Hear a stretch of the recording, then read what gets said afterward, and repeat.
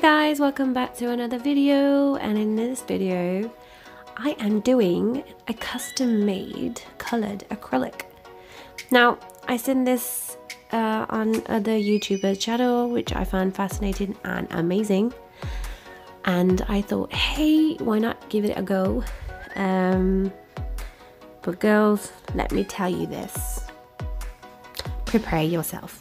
I mean, prepare yourself, because I thought I was literally prepared, and hell no, I just made tons of mess, and alongside it I was like, what the frick am I doing? And I realized, along with this mess, I am going to clean it. So yeah, so prepare yourself. So I would definitely recommend to put a disposable tablecloth in case you made tons of mess with it, like I did. It's got 48 colours, and these are all the colours and the names to them. Also, I actually enjoyed doing it, to be honest with you, at the same time.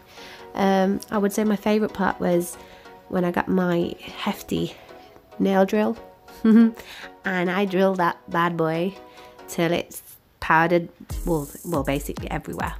And I actually enjoyed it.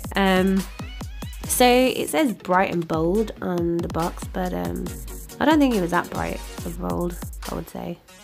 It was okay, it's average. And yeah, it was alright. I wasn't too happy with them, but oh well, I suppose it is what it is. It is definitely a cheap alternative to the actual coloured acrylic. And look at this though, guys, look at it. It looks so pretty in the box, but this is where destruction happens, when I just held that in my hand, and that's it. That bad boy is gone. So I really enjoyed filing them down with my nail drill, but I was trying to make my mind up which one to go for first. I was like, what should I go for? What should I try? But yeah, this is the part where you're going to see tons of mess, guys, so prepare yourself. It was hard to see that much mess, which I'm going to have to clean up, which I did at the end, obviously.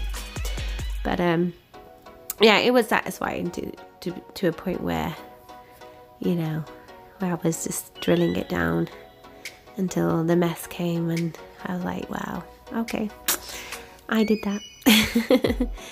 But yeah, it was cool. And if you guys had a go at doing this before, let me know how the outcome was, and did the nails stay on? I mean, like, did they stay super strong? Because you're mixing chalk with acrylic. I have no idea. I will try it myself on my own hand, that is, and see the durability on it. But yeah, guys, I did kind of had a lot of fun with this, actually. I did. So yeah, guys, I'll catch you in another video. I'm thinking of doing butterflies, ombre kind of look with some glow in the dark. I have no idea, but I'm gonna do something cool. So please, guys, support my channel. Click on that subscribe button, click on the like button if you like the video, and I'll catch you guys soon in another video. Take care, bye.